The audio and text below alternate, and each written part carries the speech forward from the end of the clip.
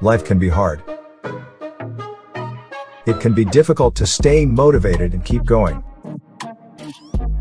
But if you want to reach your goals and make your dreams a reality, you must keep running. When life throws you curveballs, it can be easy to give up. You might be tempted to stop pushing yourself and just sit back and relax. But if you want to succeed, you must keep running. When things get tough and it seems like the world is against you, don't give up. Instead, remember why you're doing this in the first place and keep running. No matter how hard it gets, never give up. Believe in yourself and keep pushing forward. Don't let obstacles stand in your way. Keep running and you'll eventually reach your destination. Remember, the finish line is closer than you think.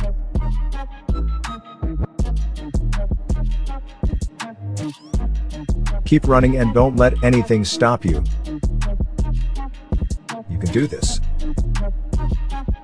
When you feel like quitting, don't. Instead, take a deep breath and remember how far you've come. Don't let your hard work go to waste. Keep running and keep striving to reach that finish line. It won't be easy, but it will be worth it. Don't give up and never give in. Believe in yourself and keep running. You can and will make it to the finish line. No matter how hard it gets, you must keep running. Don't listen to those who tell you that you can't. Instead, listen to your own voice and keep pushing forward. Believe in yourself and keep running.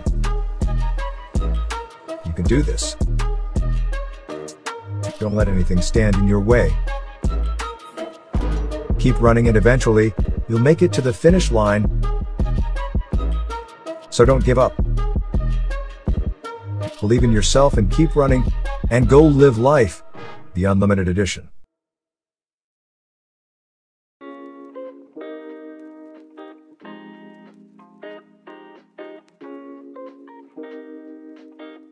We all battle with ourselves more than anyone else in our lives. Whether it's an internal struggle of doubt or a battle against our own insecurities, we often find it difficult to overcome our own minds. It's easy to get lost in the challenges of everyday life, but taking the time to focus on yourself is the most important battle you should be fighting.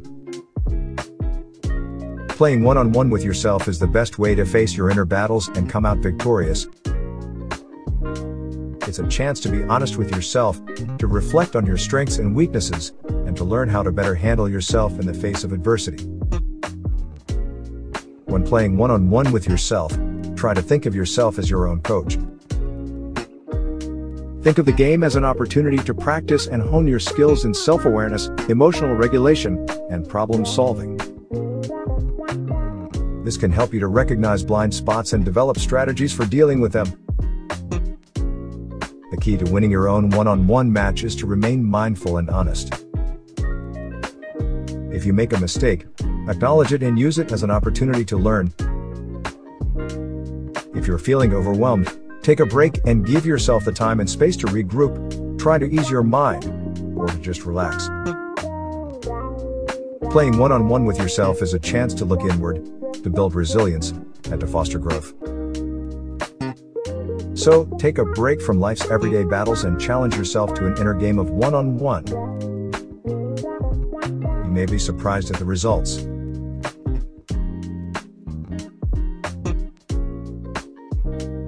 It's important to remember that playing one-on-one with yourself is not about running up the score. It's about learning how to be better, not perfect. It's about understanding yourself and your weaknesses, and working on them to become stronger. It's about being kind to yourself and forgiving yourself for mistakes. It's about accepting your flaws and finding ways to improve. So, take a break from life's everyday battles and challenge yourself to an inner game of one-on-one.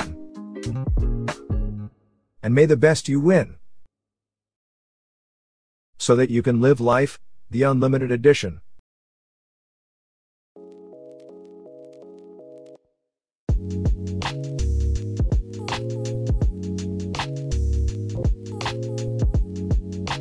It's a phenomenon we've all experienced in one way or another, the guilt bully. They come in all shapes and sizes, but their mission remains the same, to make you feel guilty for not meeting their expectations. Whether it's a parent, teacher, boss, or friend, the guilt bully can be difficult to spot and even more difficult to resist. But fear not. We've got the scoop on how to spot the guilt bully and how to resist their bully tactics. The first step in spotting a guilt bully is to recognize the telltale signs of their behavior. They may try to guilt trip you into doing something you don't really want to, or they may use guilt as a way to get you to comply with their demands. They may also manipulate the situation to make you feel like you're the one at fault, or they may use guilt as a way to control you. No matter what their tactics are, they all share one common goal: making you feel guilty.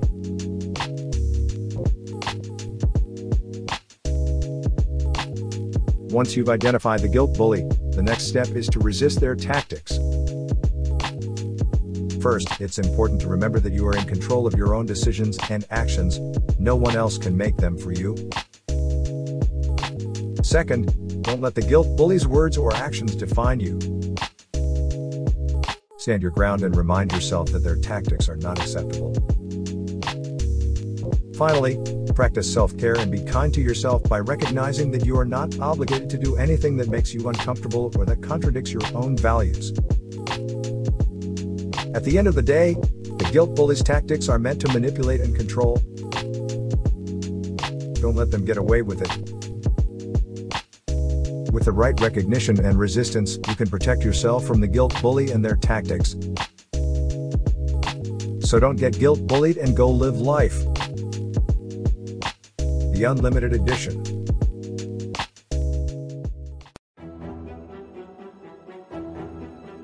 Please like, share and subscribe, and don't forget to hit the notification bell. Thanks.